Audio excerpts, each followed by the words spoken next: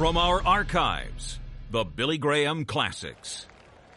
Now, I want to talk a little bit to people that are watching by television and say a word about New York City, because a lot of people don't know everything about New York. I've been coming to New York City since 1939, and when I came here to the World's Fair, it was the first time I ever saw a demonstration of what they call television. Well, of course, I knew it would never work, but they showed it how it could work anyway. And it's a joy and a privilege for me and my colleagues to be back here in New York. I want to thank more than 900 churches that have cooperated and worked together, and Dr. Turner, who spoke to you a moment ago, who's chairman of all this.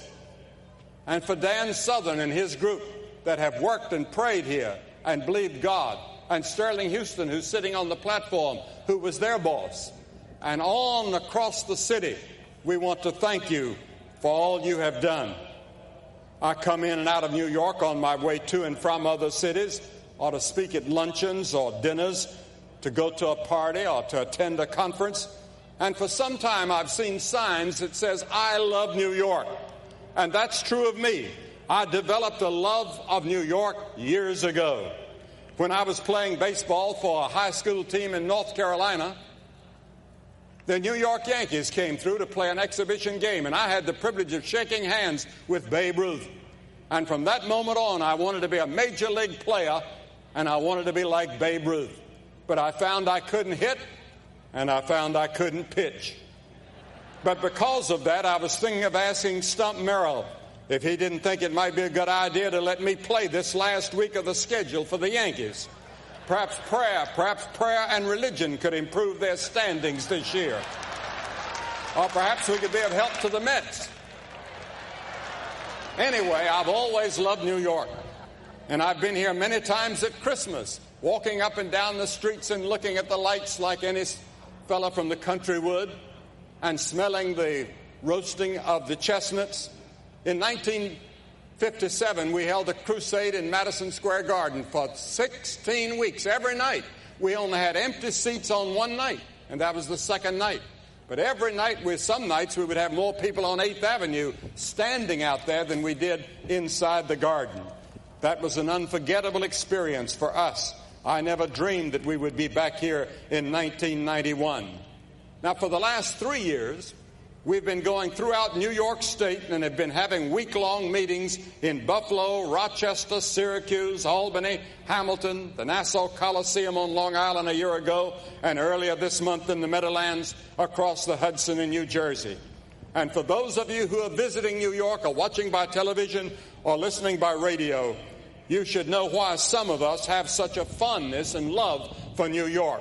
Where we are, here is Central Park.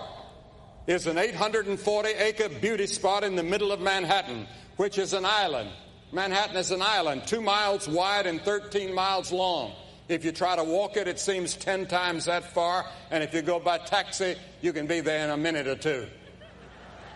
When Henry Hudson first explored and claimed Manhattan for the Dutch, it was known by its Indian name as Mannahatta, which means heavenly land. And for millions since, that's what it's been. It's been a heavenly land. For the 7.5 million people for whom New York is home, 1/3 today are immigrants who were born in another country, and another third are second-generation Americans. And we Americans have long been proud of the fact that we're the melting pot of the world, and New York is the melting pot of America.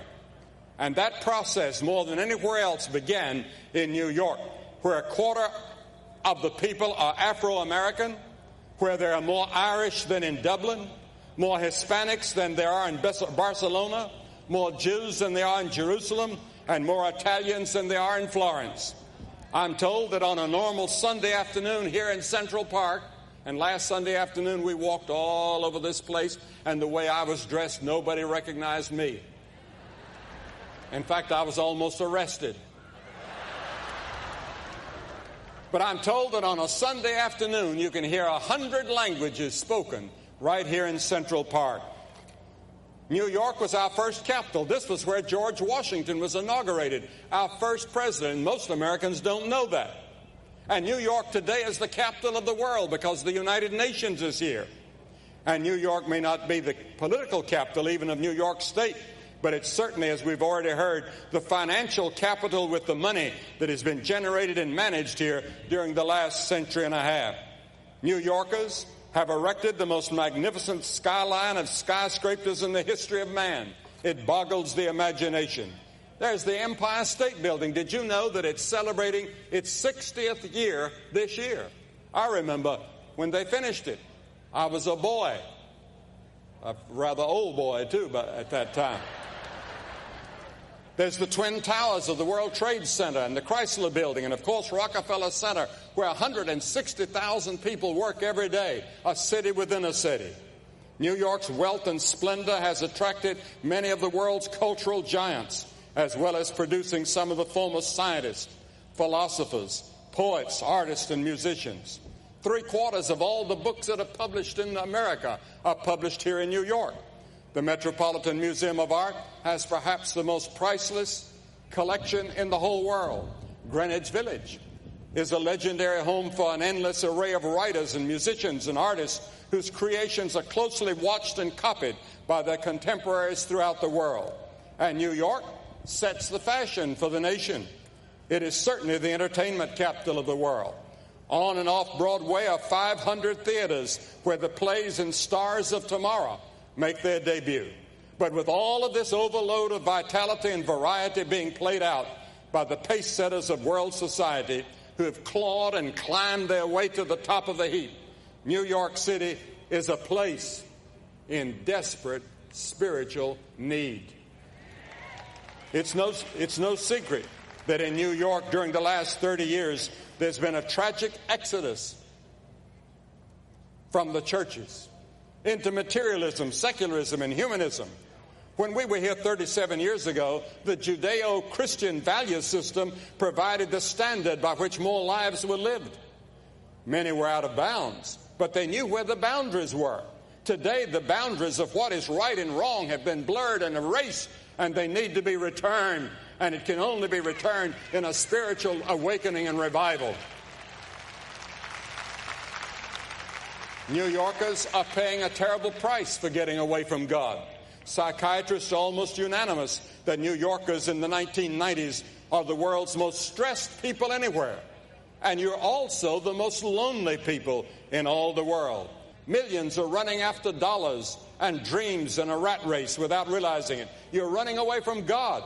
And in doing so, you're running away from yourselves. And too often from your families and your wives and your husbands. Yes, New York is in trouble. 60% of New York's adults are singles, chronically alone, under pressure. They reach for the bottle or for the needle or for a short-lived sexual relationship that can only end up in disillusionment. It starts with the children. Over half of New York school children are living with a single parent, usually one who works or is on welfare. 20% of the teenagers the 20% of the teenage AIDS cases in America are here in New York. Crack is the drug of the street. Cocaine of the yuppies. All of them trying to cope with the concrete jungle that is New York. Murder, rape, and crime dominate the tabloids and television news programs. The 25,000-strong police force was the most overworked and stressed in the country, as were the other 225,000 employees of the city. I told Mayor Dinkins week before last when I visited him that he and the leaders of this city would always be in my prayers, that God would be with them and help them to solve the problems of this city. But they can't solve it without your help, and they can't solve it without God's help. We're going to have to turn to God. We've turned everywhere else and we've failed. Now let's turn to God. Some churches and synagogues, as they ponder the agonizing needs of the people, have abandoned the proclamation of our relationship with God or with Christ, and we've adopted instead a political and social agenda which, if out of balance, can leave both souls and pews empty. Everybody I talk to, it seems, agrees that New York is the loneliest place in the world. And people get increasingly irritable and pushy in their effort to guard their own turf. There's little space for others, let alone God. To be without God in New York is to be terribly lonely. and this leads to a feeling that life is futile. A few weeks ago, the New York Times stated that the bestseller of its class was Derek Humphrey's Final Exit, a manual on how to commit suicide. Is that the way to terminate your life? Suicide? Many people want to turn their backs on New York. They see New York City's problems as incurable. I think we ought to stay in New York and let's do something about it to change New York. And I believe we can do it. And if New York were changed, it would touch London and Paris and all the other great cities of the world. I don't see that way about New York. God loves New York, and He has not given up on this city because He does not give up on people. As big and grand as New York buildings are, they are not New York. As wide and famous as New York City avenues are, they are not New York. As great as the plays and musicals and art and concerts are, they are not New York. New Yorkers are what make up New York. New York is a place where people live, and it's the people that God is interested in. And I'm going to speak on what I believe is the answer to the problems, your problems, and the problems of New York. There is a better way. There is a way out of all this. I'm going to make my message today short, and I know that'll please you. I never did like to hear long sermons, and I still like to hear short ones. I heard about a man one time that was introduced to speak for 20 minutes, and he spoke for an hour and 10 minutes, and he was still speaking. And the man that introduced him threw a gavel, and it missed him and hit a woman on the front row.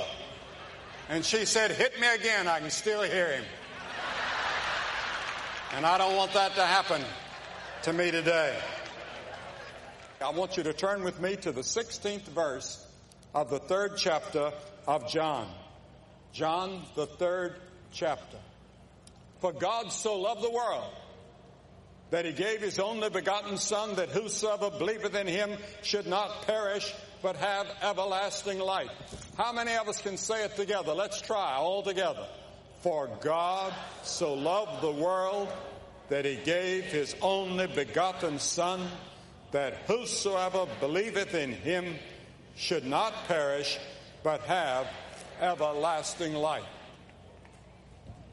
Now that is the gospel in a nutshell. That's a miniature Bible. Everything you need to know about redemption and salvation is in that one verse of Scripture. 25 wonderful words that my mother taught me when she was giving me a bath on a Saturday night on a farm in North Carolina. She said, "I want you to learn this passage from the Bible." And she taught me that passage. For God so loved the world that He gave His only begotten Son, that whosoever believeth in Him should not perish, but have everlasting life. Many people ask me, well, if God loves the world, why does He allow so much suffering in the world? War, disease, poverty, hate, loneliness, boredom, emptiness, psychological problems, unemployment, violence, tension, all of these things. Why doesn't God just come and stop it all? That's the question many people are asking. Some people here in New York are saying, "I can't take it anymore," and they're committing suicide. The pressures of life are too great. They can't take it. Why? If there is a God, why doesn't He end it? Some people say, why has God abandoned us? But God has not abandoned us. We've abandoned Him.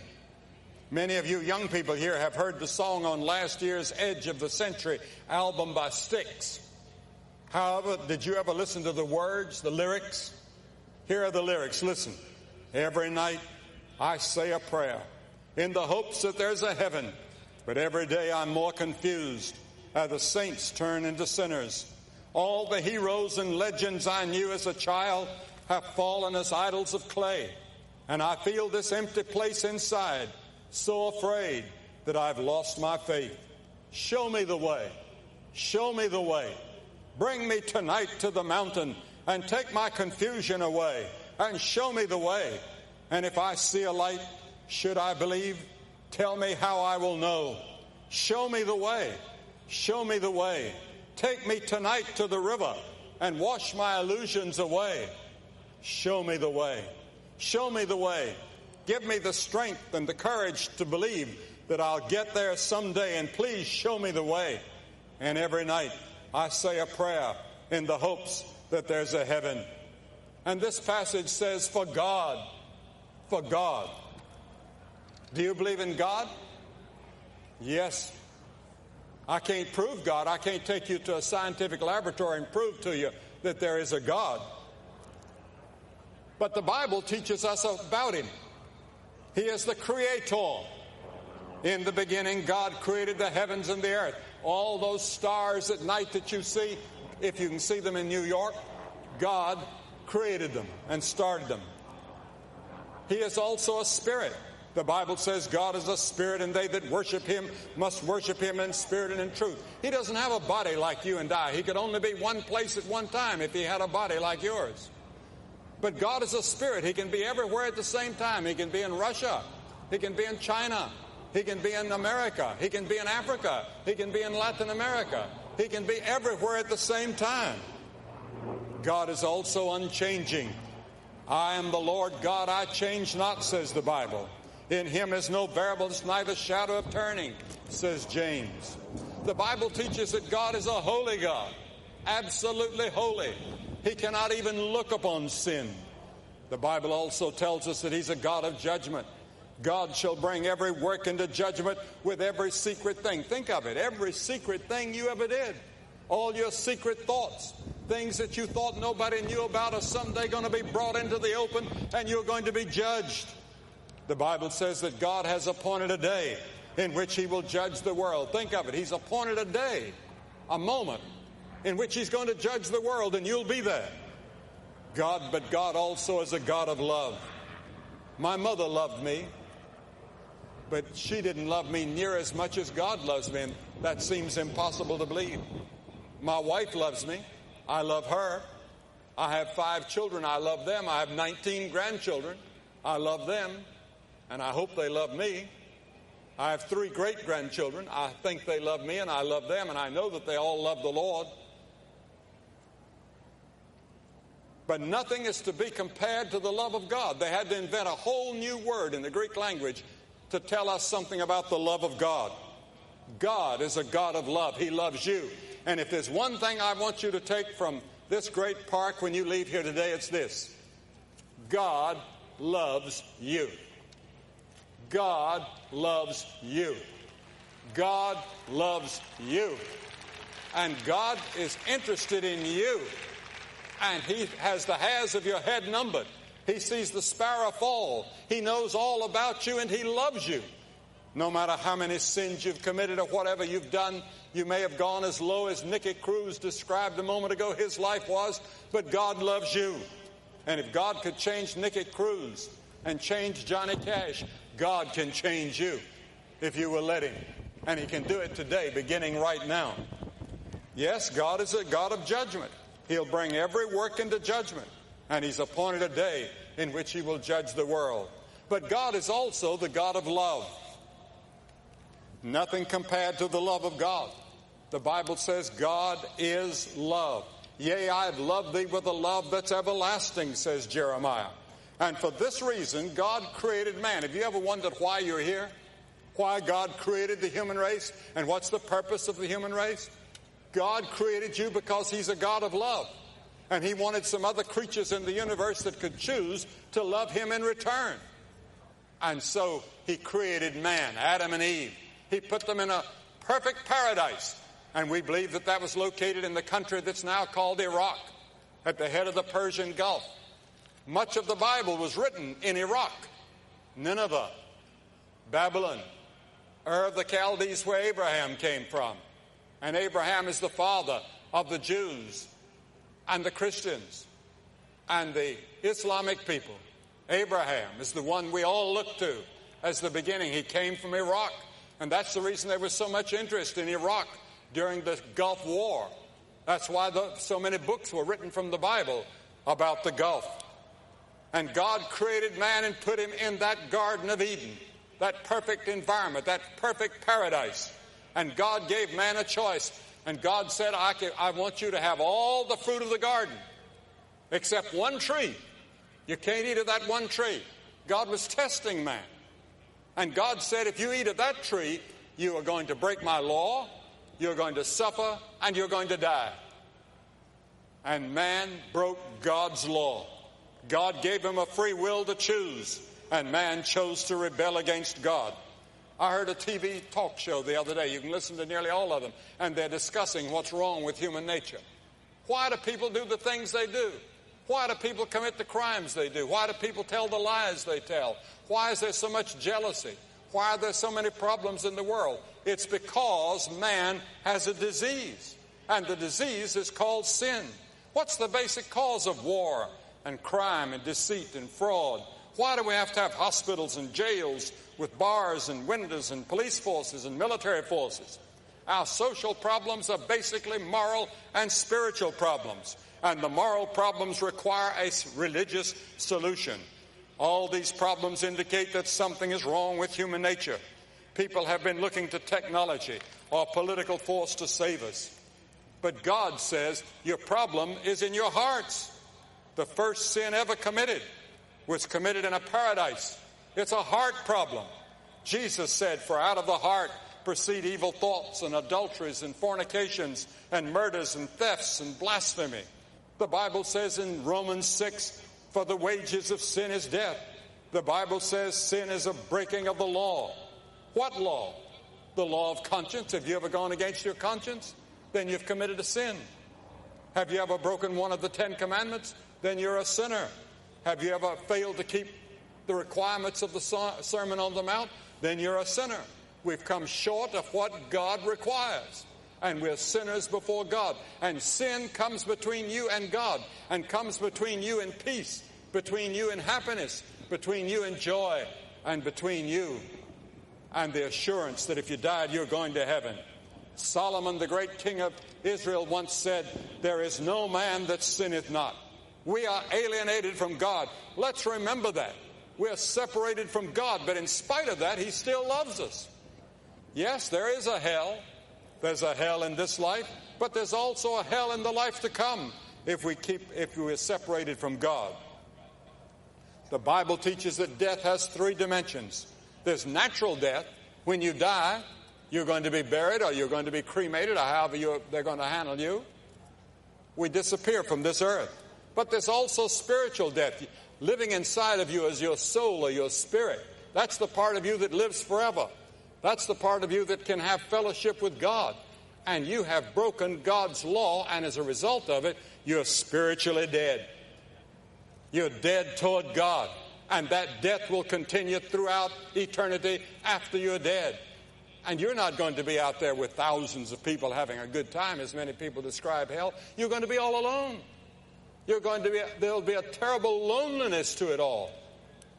And that's what hell is. And we can have hell in this life and hell in the life to come. And that's called eternal death. Words in the New Testament used by Christ to describe the penalty of sin is lost, perish, condemned, punishment, hell. God saw all this confusion and saw us stumbling in darkness. We didn't know what to do with ourselves. We were either bored on the one hand, or we were physically dying on the other. So God decided to do something about it because of His love. God couldn't just forgive us, or He would break His own word. He wouldn't be God. He had said that if you sin, you're going to die. If you sin, you're going to suffer. We had to suffer. We had to die so God's word could be kept. One day I was walking with one of my sons along a road in North Carolina. We stepped on an anthill, and we looked down and we saw those ants dying and suffering, and saw their little house destroyed. And my son said to me, Dad, wouldn't it be great if we could help those ants rebuild our house, take them to their hospitals? I said, yes, but we're too big and they're too little. Then I thought, what a wonderful illustration. God looked down from heaven and saw us with all of our darkness, with all of our stumbling and all of our problems and fightings and bickerings and difficulties and wars. But God was too big. We were too small. We looked like little ants crawling on this planet. What could God do? God decided to do something about it. God became a man. God became a man. And that man was the Lord Jesus Christ. He was born of the Virgin Mary, and he came for one purpose. He came to save you and to save me and to save the world. And he came to die. He's the only man that was ever born just for the purpose of dying. He took our sins on the cross. They took him outside of Jerusalem and nailed him. The Romans did. Not the Jews. The Romans took him outside the walls of Jerusalem and nailed him on a cross. And he shed his blood. And in that terrible moment when he was hanging there, he said, my God, why hast thou forsaken me? And in that terrible moment, he made 7 agonizing expressions. And in those expressions, he was telling us that he had taken our sins. He was made to be sin for us. Think of it. He was made to be sin. He became guilty of your adultery. He became guilty of all the sex sins that you've committed. He became guilty of all the envy and the jealousy and the fighting and the killing and the murders that you read about in the newspapers almost every day. He hath made him to be sin for us. The Lord hath laid on him the iniquity of us all. Think of it. He took our sins. Now what do we have to do? We have to repent of our sins. All through the Old Testament prophets said, repent. The first sermon Jesus ever preached was repent. And all through the New Testament, they wrote repent, repent, repent, repent. What does the word repentance mean? It means that you confess to God, I have sinned against you, Lord. I'll admit it.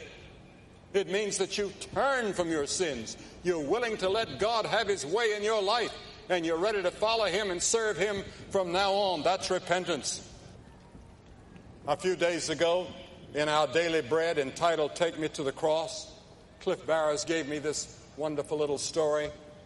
A policeman, an officer, was patrolling on night duty in a town in northern Great Britain when he heard a quivering sob. He saw a little boy in the shadows sitting on a doorstep, tears rolling down his cheeks. The child said, I'm lost.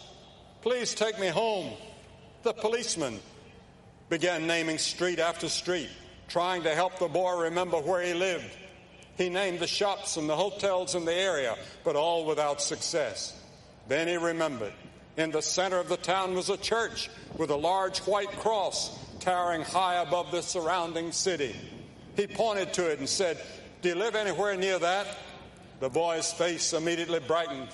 Yes, sir. Take me to the cross. I can find my way home from there. And if you come to the cross today, there is a way if you come by the way of the cross. If you're lost, the only way home is to come to the cross. The cross of Christ directs lost people to their eternal home. But Jesus didn't stay on a cross. He rose from the dead. God raised him from the dead. And I'm not speaking to you about a dead Christ. I'm speaking to you about a living Christ. And this living Christ can come into your heart today by the Holy Spirit and make you a new person, give you a new outlook on life. Take away that loneliness. Take away all those sins that you've committed and wipe them away, so that when God sees you, he never sees your sins. You are justified in his sight as though you'd never sinned. And then the Bible teaches that Jesus Christ is coming back again someday. I was in Jerusalem, and I was talking one day to the chief rabbi. And I asked him, I said, sir, do you believe that Messiah is coming back? He said, oh, yes. I said, I do too. But I said, I believe when he comes, you're going to notice that he's Jesus Christ. He laughed for a moment over his cup of coffee, and he said, he didn't laugh, he just smiled. He said, of course, that's our difference. We're both looking for Messiah, but we believe that it's going to be Jesus Christ. And they shall see the Son of Man coming in the clouds of glory with power and great glory. He's coming back, and he's going to set up his kingdom. Yes, communism did not win. No ism is going to win. Only Christ is going to win. And someday Someday he's going to rule the world. But tonight he wants to rule your heart. He wants to come into your home, into your family, into your neighborhood. He wants to come into our country. And he wants to be King of Kings and Lord of Lords. Now, what does God require of you? I've already told you about one thing, repentance. During this past week, we've been celebrating the holiest days of the Jewish year. Yom Kippur, which is celebrated on Wednesday, is intensely personal. The Jewish holidays ask three questions. What have we done with our life during the past year? Where are we now in our life? What do we plan to do with our life in the coming year? And one reason that Yom Kippur exercises such an enormous grip upon the Jewish people is because the holiday theme is so personal and contemporary. There's not a person among the people that can say, my life is complete and spiritually filled. We all fall short. And we have to say with everyone else, I too am a sinner. I'm separated from God. I'm lost. I need to find my way home. It's not an option. It's a command. In Acts 17, the apostle in his sermon says God commands all men everywhere to repent. Think of it. God commands it. It's a command for you to repent. Have you repented? Are you sure of it? If you haven't repented of your sins, you'll never see the inside of the kingdom of heaven. And then you come by faith. For by grace are ye saved through faith, and not of works, lest any man should boast. You'll never be able to work your way to heaven. You have to come by faith in Christ. And you come by the grace of God. Grace means it's something you don't deserve. You can't work for. You come by faith in Him. That's how I came. By simple childlike faith. You say, Billy, those are such simple things. Jesus spoke with such simplicity about spiritual things that the children heard him gladly. And we're to make it simple. It's a profound truth, but it's to be proclaimed in simplicity. And all of you today that are willing to say, I will repent of my sins, I receive Christ as Savior, I want to follow Him and serve Him, or I want to rededicate myself. You might want to renew your vows that you took at confirmation or at baptism or whenever it was. And you want to say, Lord, I want to come back to you. I've wandered away from you and I've gotten confused and lost. And I want Christ to be first in my life. I want Him to forgive my sins. I want to come to the cross. And I want to follow Him from now on. Hold up your hand. Yes, there are many people with hands up. And there's so many people standing, I can't ask you to stand because you wouldn't stand out. And there are 4 things from now on that are very important. First, read the Bible every day. The Bible is food for your soul. Secondly, pray. Perhaps you cannot pray like a clergyman, but you can say, Lord, help me. I'm in need of help. He'll come and help you. He'll answer your prayer. Pray it in Christ's name. Say, Lord Jesus, I need you. And then the third thing, witness for Christ. You ought to tell some people when you go home tonight, or tell people tomorrow, you know, at that great lawn meeting, I made a commitment to Christ and I mean to keep it with God's help. That'll help you to win other people to Christ.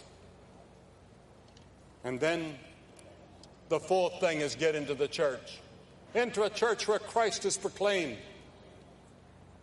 And follow Him and serve Him as best you can. Because you see, when you leave here, you won't leave alone. The Spirit of God goes with you. And I want you to pray this prayer out loud after me. Pray it out loud. Oh God, I am a sinner. I'm sorry for my sin. I'm willing to turn from my sin.